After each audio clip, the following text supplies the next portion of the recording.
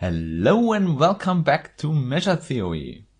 This is part 4 in our series, and today I will finally explain you why we can't define the Lebesgue measure on the whole power set. And this should give you at least one motivation why it's so important to study the measure theory. For the start here, let me state the measure problem again. We search a measure mu on the power set of R. So as you can see, this is the one-dimensional case. So we first deal with the real number line before we go to higher dimensions. We call this the measure problem because we want now two natural properties that are fulfilled by this measure mu. First, the measure of a normal interval should be just the length of this interval. Hence just b minus a, where I say that b is of course larger than a. Of course, this is what we want. We want to generalize the measuring of lengths. And now the second natural property is that we have something we call translation invariance. This means that if we have a set A and shift that by a fixed vector x, we don't change the length or the measure of this set. This means that we get out mu of A on the right hand side here. And there you have it. That is what we call our measure problem. And such a measure mu would truly generalize the length measure of intervals. However, for more than 100 years, it is known that this measure problem is not solvable. So we can't define such a measure mu on the whole power set on R. Therefore, it makes sense to build the whole measure theory with sigma algebras. In the end, we will see that we can choose a suitable sigma algebra where we indeed can solve this measure problem. However, in this video, I start by proving that the measure problem on the power set does not have a solution. The claim I will prove now is the following. Let mu be a measure on the power set with the property 1 and 2, but I will weaken the property 1 a little bit. I just want that the measure of the unit interval is finite, so not infinity. This is of course fulfilled when property 1 is fulfilled. And why I excluded a 0 in this interval here you will see later. In addition, mu should now also fulfill property 2, which means it is translation invariant. The result is now that there is only one measure that satisfies this. And this is the 0 measure. And of course, the trivial measure is not what we want. The trivial measure does not fulfill property 1 in our measure problem, so this explains this implication here. The whole video is now about proving this claim. And indeed, this is a typical exercise you find in measure theory lectures. Therefore, I strongly advise you to try for yourself and then maybe fill in the details by using this video. And of course, if you're not interested in technical details, you can happily skip this video and go to the next one in the series. For everyone else, now comes the proof. I will structure it a little bit, so I start with A by giving some definitions. We will study the interval where we know that the measure is finite, so this is what I call capital I. Which means the unit interval where I exclude the 0 and include the 1. And on I now define an equivalence relation.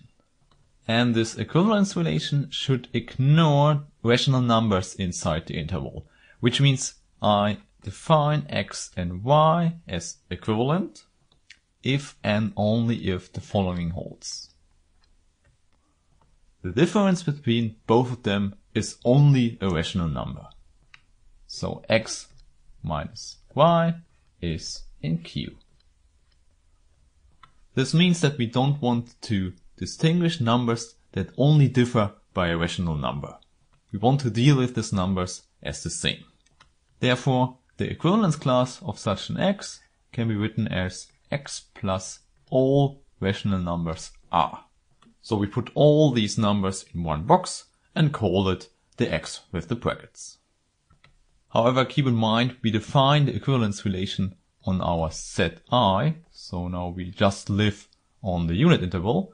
Therefore, these numbers should also live on the unit interval.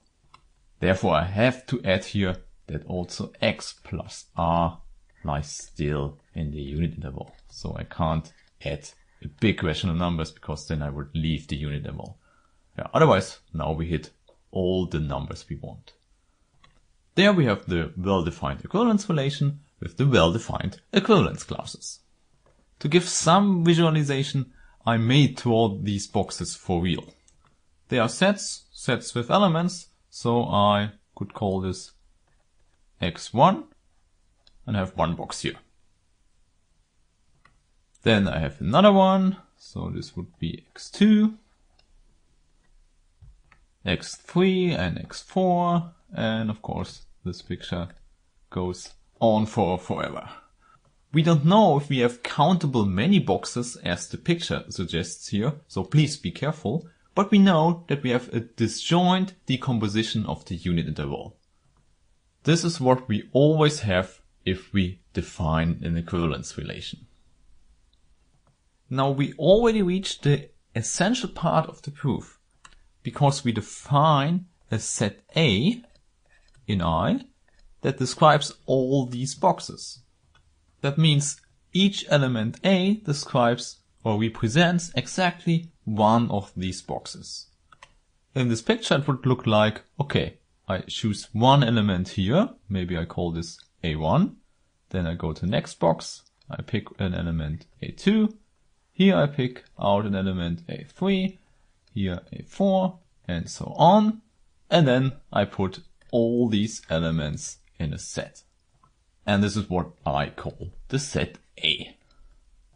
This looks nice now, but keep in mind, if we have uncountable many boxes, this picture is not the correct way to represent this, and therefore we need another definition for our set A.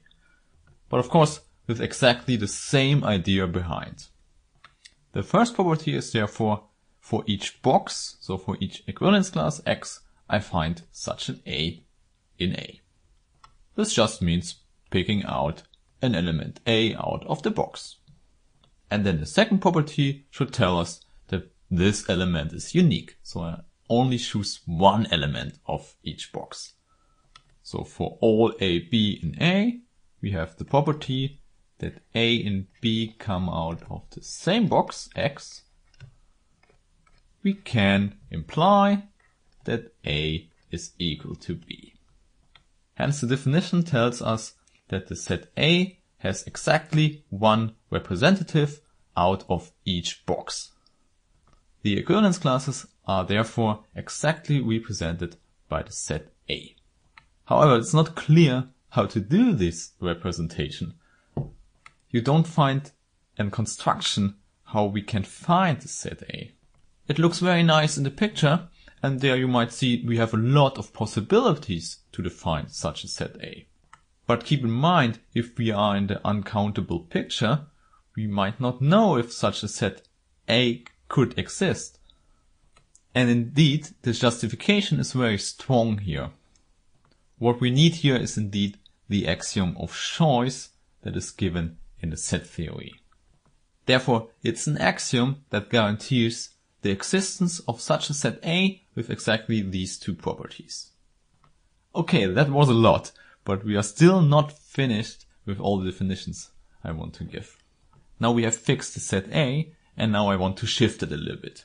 So I translate it by a rational number. So this is what I define as AN. So this would be Rn plus the set A.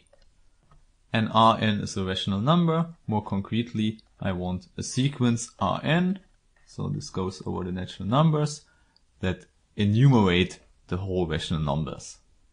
That's not completely correct. I just want an enumeration of the rational numbers intersected with the real interval -1 till 1. And of course, why I want that you will see later. However, you should see that we can use that the rational numbers are countable when we want to apply the sigma additivity later. And now we can finally go over to part B of my proof. First, we show here that the sets I here defined are indeed disjoint. So we have AN intersected with AM, and this gives you the empty set if n is not equal to m. The proof works easily by contraposition. This means you could read this one here as an implication. So if n is unequal m, this applies that these sets are disjoint. Now contraposition now means, okay, they are not disjoint and this applies n equals m. So this is logically equivalent. However, not being disjoint means there is an element we can choose out of this intersection. So this is what we do. And this implies immediately two properties. Being in AN means I can write x as Rn plus some a lowercase a in A, so I have an A here. Or being in AM means I can write it as Rm plus some A. But of course, these could be two different A's, so I also give here an index to say this. Okay, but of course, the x is the same on the left, so I can equal them. This means that I have Rn plus An equals to Rm plus Am. And there you see what I can do is put all the A's on the one side and all the R's on the other side. And now on the right, we subtract two rational numbers, so you know what comes out is also a rational number. Now remind yourself that we defined an equivalence relation exactly when the difference of two numbers is a rational number. So in other words, An and Am are now equivalent. Or to put this in other words, we could also say our An is in the equivalence class represented by Am. If you want, you could also now add Am here as well. So of course Am is also in the equivalence class here. And then you see we have property 2 for our set A. And it tells you if two elements come out of the same box or the same equivalence class, they have to be the same. So the conclusion here is An is equal to Am. Okay, so this tells us the left hand side here is 0. But then also the right hand side is 0. And therefore we can again imply that also the rational numbers here are the same. So Rn is equal to Rm. But the Rn's were chosen as an enumeration of the rational numbers, and therefore here also the indices have to coincide. And this proves now the claim by contraposition. Very good. Now I want to go over to the next part.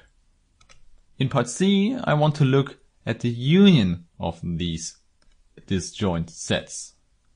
So I have here union n over n. Okay, now keep in mind what the definition of An was. That was defined by our set A that lives in the unit interval, shifted by rational numbers that live in -1 to 1. This means by using the union, I still should not be able to leave the interval that is given by -1. And now I shift 1 with maximum 1, so here I have 2. And on the other side, you can use how we defined A. So this was representation of all the equivalence classes, and where the equivalence classes were defined by the differences with the rational numbers. And now I add back all the rational numbers. So I should get at least the unit interval out again. Okay, so this one is the claim we should prove here in part C. However, I already told you most of the things you need. Therefore, I think it's not hard for you to do the proof for yourself. So the proof is an exercise for you. Just put all the ideas I gave you now into formulas. Okay, with all these parts in mind, I can now go to the core of the proof. We now assume that we have a measure on the whole power set of the real line. And it also should fulfill the two properties we have given in the claim.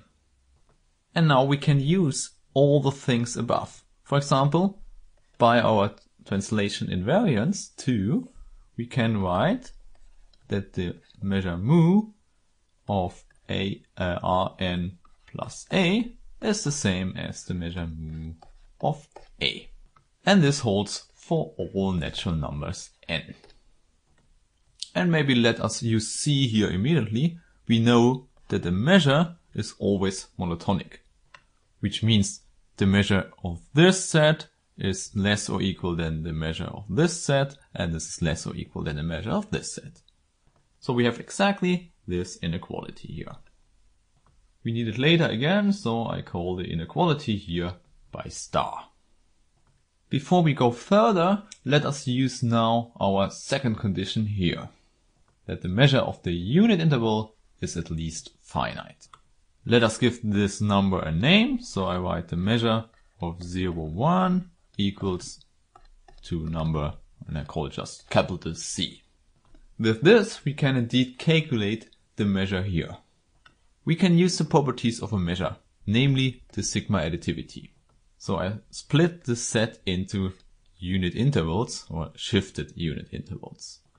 Here I go to 0 and include it, and then I have a disjoint union when I exclude the 0 here, and go to 1, include it here, again union 1, and here 2. Okay, and here we can now use the sigma additivity. Yeah, we can write this as measure of this set plus measure of this set plus measure of this set, and by using the translation invariance in 2, you know all this measure have the same value, namely C. Hence we have C plus C plus C, so 3C. Okay, very good. Now I want to use this inequality I called star before. So this one, what you should see immediately now is that on the left we have C itself, but on the right we now calculated 3C. So let us write it down. So I have C less or equal than, and now I can use the sigma additivity as always, because this one is disjoint. Now this was part B from before. So I have now here the sum or the series from 1 to infinity of mu of An. And this is less or equal than 3 times C. And now we also know that we can get rid of the n here, because here you see it, this is An. So the translated version of A. But by translation invariance we know the measure is the same. So we can write mu of A on this case. And I want to write that down as the important inequality here. So C less or equal the series of mu A and less or equal than 3C. So please look closely at this inequality. You see a fixed number mu of A in the middle and then the series. Then you know the series will explode. It gives you infinity if mu of A is greater than 0. So the only possible case when this is finite needs mu of A equals to 0. And this is the case because we know that C is less than infinity. So the series has to be convergent. By this calculation, we now can conclude that the measure of our set A has to be 0. However, this means now the value of the series is 0. So we have 0 in the middle, and left and right we have C and 3C. So there's also no other possible way other than C to be 0. However, remind yourself that C was just a short notation for the measure of the unit interval. Hence, this measure is also just 0. And indeed, this helps us now calculating the measure of the whole real line. Just because I have translation invariance and sigma additivity. So we split the real line into unit intervals and shift them. So what we can do is just use an interval starting with an integer m and then go to m plus 1.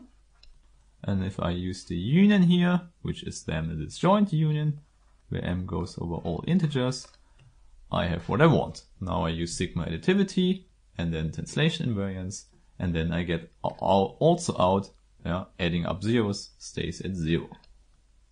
This now means that the volume or length of the whole real line measured in mu is just 0. So we are dealing with the trivial measure, the zero measure. And in fact, this is what we wanted to prove. And there we have it, the full proof how to see that the measure problem is not solvable. I know it was a long proof with a lot of technical details, but I hope you learned something here. And maybe I should close this proof with some interpretation of the whole thing. You saw that it is possible to construct such a set A where we can't have a reasonable length or measure. We would get contradictions if we are not dealing with the trivial zero measure. So the only possibility to deal with such sets that behave so strangely that we can't measure them is to exclude them from the beginning. We won't measure all possible subsets. We just deal with sets we then call the measurable sets. These are the sets that behave nicely enough such that we can solve the measure problem in this so-called sigma algebra then. In fact, the Borel sigma algebra you learned in part 2 of the series about is a correct choice to solve the measure problem. We will go into details about this in the future, but first in the next videos I want to talk about maps that preserve our measurable structure here. So these are so-called measurable maps. Okay, then see you in the next video.